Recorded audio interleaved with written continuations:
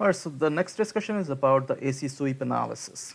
So AC sweep analysis you perform when your values are changing with respect to frequency.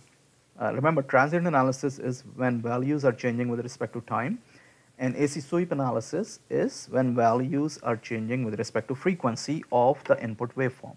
So if you're changing the frequency of, let's say, sinusoidal signal from 1 hertz to 1000 hertz or 1 megahertz, then it is possible, especially if you have capacitor, inductor, and electronic components which have built-in capacitor and inductors, it is possible that those capacitors and inductor are going to behave, the reactance of those capacitor and inductors will behave differently at different frequencies, and hence the output is going to be different. So that's what we are going to look at under AC sweep analysis. And this analysis is done very commonly when we are basically trying to figure out the response of what we call a filter. A filter basically is an electronic circuit that gives you different behavior at different frequencies. It stops some of the frequencies and it lets other frequencies go through it. So those circuits are called filters.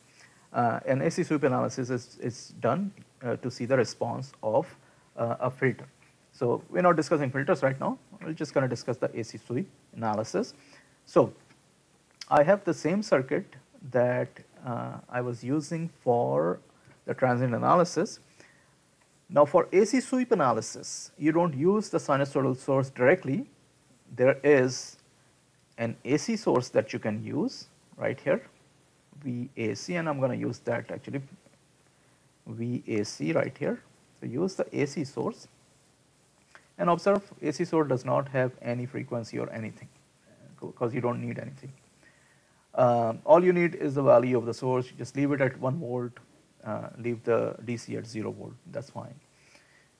And what you basically want to see is if you're changing the frequency of this sinusoidal source from a starting frequency and going up to a very high frequency, how different voltages, basically currents, they are behaving in the circuit. So if I go and edit simulation profile, instead of choosing the time domain transient, and I already have the simulation profile from the last transient analysis. If you don't have it, of course, you can always create a new profile and choose AC sweep, noise AC sweep. Now observe, what do you have? You have two different types of analysis, linear and logarithmic. And for both, you have a start frequency, end frequency. And for linear, you have how many total number of points you want to plot between a start frequency and end frequency. And if you go to logarithmic, then start frequency, end frequency, and how many points per decade of frequencies you want to plot. Because if you're doing logarithmic, basically, it divides each decade of frequency into the same, basically, span of frequency. So from 0 to 1 hertz will have the same length as from 1 to 10 hertz, 10 to 100 hertz, 100 to 1000 hertz. So each decade of frequency will have the same length. And generally, we do the AC sweep analysis on the logarithmic scale, because many times all the frequency change is at the shorter end of the frequency, at a smaller frequencies, and at higher frequency it's 0. So if you're running a circuit for very long range of frequencies, everything is going to happen within the first few hertz, and then it's going to become 0. So if you do linear, you will see basically that everything is 0, because again, it is going to compress the lower frequencies if you're going up to a very high frequency, because it's not going to keep the same span of length for each decade of frequency. So we can do both. We can do linear. Let's say we start at 1 hertz and we go up to 1 megahertz. So again, I'm going to do mega, M-E-G-A. Don't use M only, okay? And let's say I want to plot, total number of plot I want to plot, let's say 1000 points. Apply. Okay, let's see if it works. All right, if I run this, And if I go ahead and I want to see how the voltage is changing across capacitor, let's see. I put it there. All right, observe what I was mentioning it to you. Everything is happening right at the beginning. And then the voltage is 0 across capacitor. And since you're using the linear, observe, it's very hard to observe this. You can, you can zoom into this section, but basically it is almost 0 after, what is that, 0 to 0.1 megahertz, so it is about 0.1 megahertz is 100 kilohertz. So that's about 20 kilohertz. So between 0 and 20 kilohertz, pretty much everything is happening. So you don't get much information if you perform this linear simulation, linear sweep. Let's go ahead and change the same to logarithmic. And let's say points per decade. So each decade, let's plot 100 points. And let's run it again. Now observe. So now since each decade of frequency, 1 to 10, 10 to 100, 100 to 1 kilohertz, 1 kilohertz to 10 kilohertz, each decade of frequency, observe, has the same span of frequency, same length. So it is not compressing the lower frequencies even though you're going up to the same 1 megahertz, right? But it is not compressing all of them towards, towards the y-axis or towards the origin. So now you can see that the output is changing. It's almost constant up to about 100 hertz, let's say, and then it starts going down. So in this case, there's something called the cutoff frequency. There's something called the stop frequency. There's a transition region. All of this, of course, is a discussion of advanced classes. I'm not going to discuss here. But this is how the AC sweep works. This is showing you how that circuit is working if you are changing the frequency of the input voltage, input sinusoidal voltage from 1 hertz to 1 megahertz.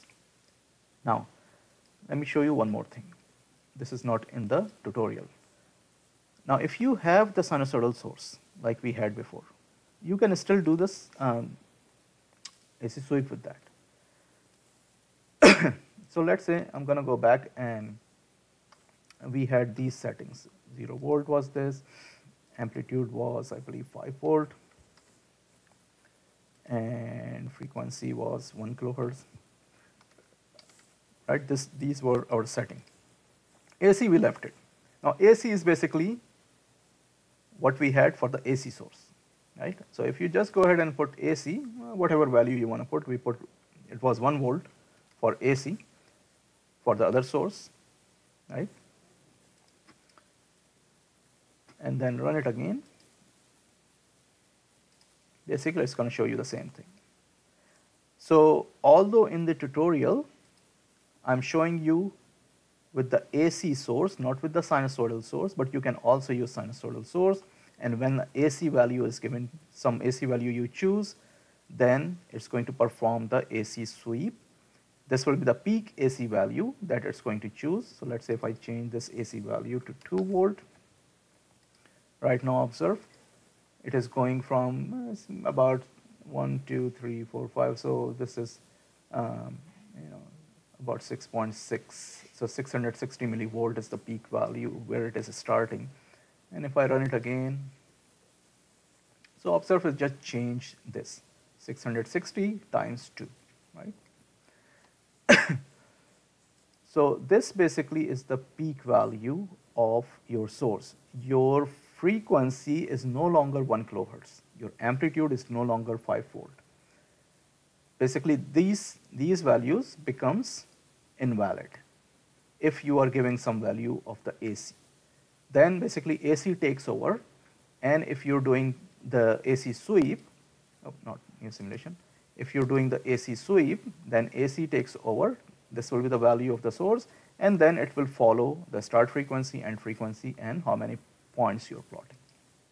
Okay, so you don't have to use this, just use the AC source because I'm discussing in the tutorial VAC.